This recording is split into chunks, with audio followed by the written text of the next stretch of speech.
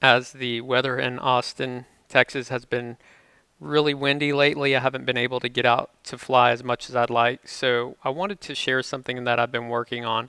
Some of you may be aware of DronePan, an app that I'd written for DJI aircraft that allows you to do 360-degree panoramas. And what I wanted to do is replicate that in the world of 3DR, possibly on the Solo, maybe on some other Pixhawk builds, but regardless of whether or not I'm actually able to get a DronePan working in the world of Pixhawk, I want to show software in the loop and what you can do with it. It's actually pretty amazing. It's a great simulator, and I want to walk through the steps of getting it set up. But before I do, let me actually just show you this in action. So you have a console with all sorts of telemetry, your map where you can load different locations. By default, I'm working with ArduCopter, and this is the console where I can run commands. Let me just demonstrate. I'm going to put this quadcopter into guided mode, and then I'm going to arm the throttle,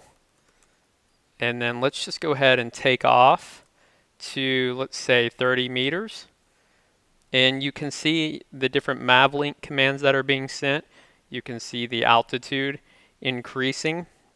And then on the map, obviously you're not going to be able to see much just because we're moving vertically, but let me go ahead and do a fly to, and then what you can see is that the simulated quadcopter is now flying to the new location. So lots of interesting things you can do, as well as tap into DroneKit, which I'll demonstrate a little bit later in this video.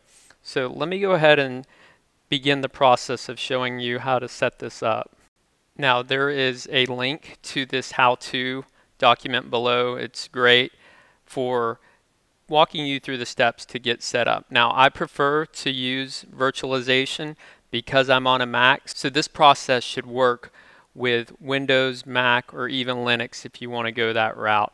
There are native installs that you can do, I believe, for Linux and Windows, but in this case I'm going to use Vagrant. Prerequisites: you'll need VirtualBox, which is a virtualization software provided by Oracle, and you can see that there are versions for different hosts. I'm on a Mac, and the install is very easy. I've already gone ahead and done that.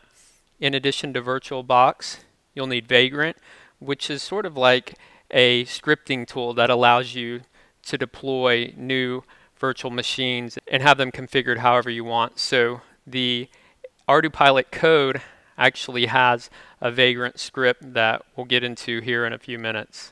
This is the ArduPilot code repository on GitHub, and it's what we'll be downloading to our local computer to do software in the loop simulations. So I'm going to copy this URL to my clipboard. So I'm going to run git. Make sure that you have git installed. You can get that easily. So I'm going to do a git clone, and then the URL that we just copied, and that will download the code from GitHub to our local machine.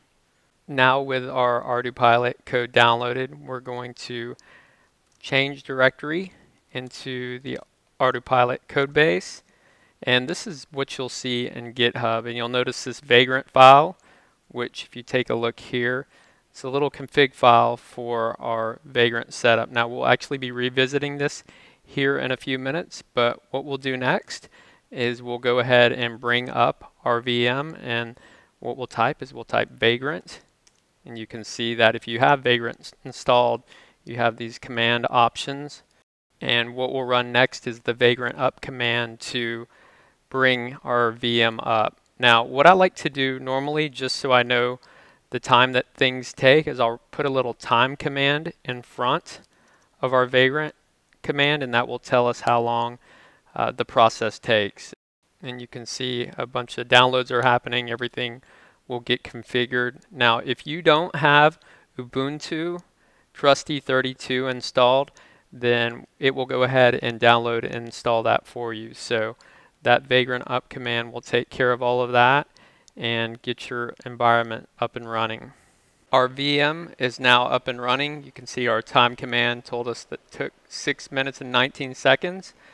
That time may vary on your machine, obviously. So now what we're going to do is log into the machine. So I'll type Vagrant SSH, and you can see we're logged in, and it tells you the ArduPilot environment is ready and to run SimVehicle to begin simulation. Now let me mention this because I spent a lot of time and didn't really notice this big red block right here. It points out that you should use a absolute reference to SimVehicle. So that's what we're going to do. We're going to do a sudo and give a absolute reference to this script to run it.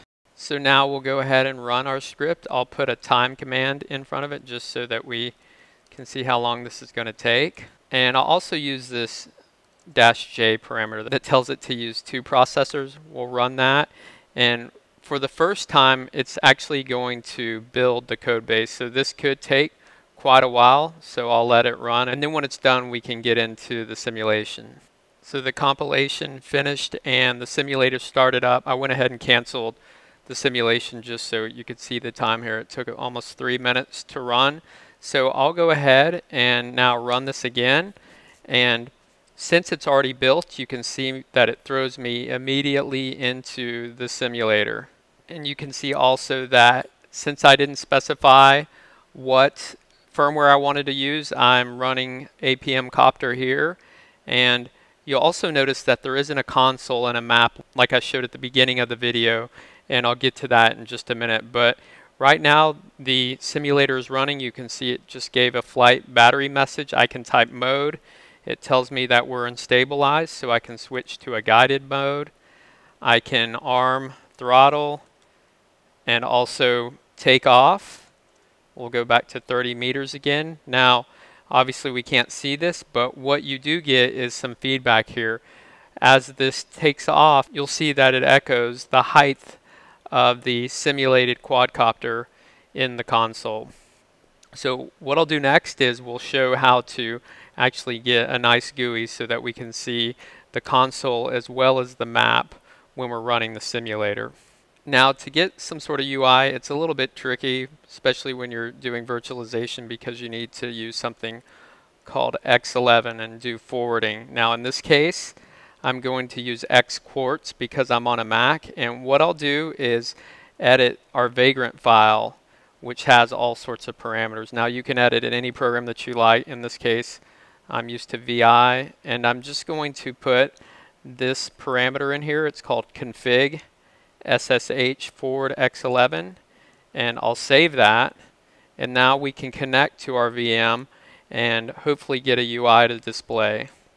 Now the way we'll connect to this VM is a little different this time. I'm going to use this command SSH-X, which tells it to do X11 forwarding, and then we're connecting on the local host since that's where our box is running, and I'll just accept that. The default password for this setup is Vagrant, and now you can see we're connected just as we were before. And now we'll still run SimVehicle, but you can see that I'm going to use a map and a console parameters. So let's go ahead and run that and see if we can get those to show up. There we go. You can see those are being forwarded from the VM to my local machine. There's our copter, and we can get all sorts of information like param show.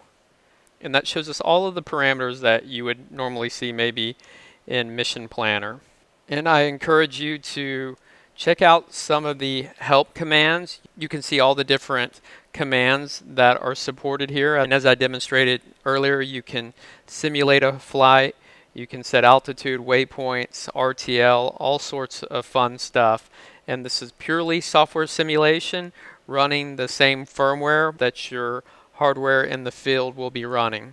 One thing that I had intended to do in this video was cover DroneKit, and we're running a bit long, so in an upcoming video I'll show you DroneKit Python, what you can do both in the software simulator as well as with a aircraft in the field. I'm going to be using it with my QAV 500. But I just wanted to put this together because I thought it would be useful to show you guys how to mess around with some of the software simulation. DroneKit will allow us to do some really interesting things, so please stay tuned. If you guys have any questions or comments, please post them below, And until next time, thanks for watching.